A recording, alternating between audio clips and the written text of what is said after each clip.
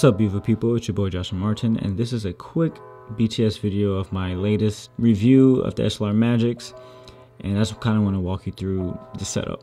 Starting off with the lighting situation, so I boomed my 120D from aperture above with a diffuser. Now this diffuser is actually a tablecloth bought from Target, and then I flagged it off with a black shim, however you want to call it. That gave me this illuminating light from the top, and I was able to add some other lights in the background, which I'll talk about now.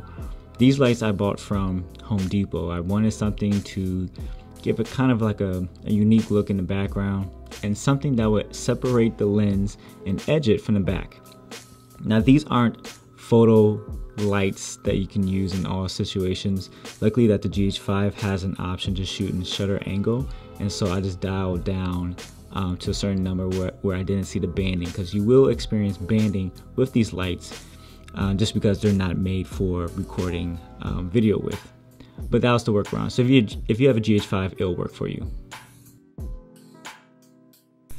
Now, even though it was an anamorphic review, I used my 35mm from SLR Magic for all the B-roll shots, and I just cropped it in post to that aspect ratio to fit all the anamorphic clips. And I used my Animal Shogun to actually give me the markers that I need. So it's a neat little feature that you can add the black bars to show the aspect ratio, so you can crop ahead of time. So you can have in mind how the crop's going to be ahead of time. So I lined it up just where I needed it. And again, I used those top bars for that aspect ratio that I was going to actually finish the project with.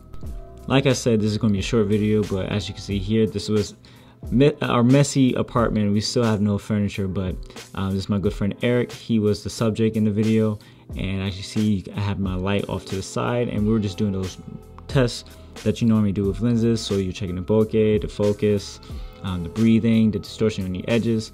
We're doing all that in this particular shot here. And yeah, guys, so this was a very quick video, very short, but I know I wanted to get this out to you guys so you can see what the behind the scenes kind of looks. If I missed anything, or if you have any other questions, please let me know in the comments below, and I'll catch you on the next one.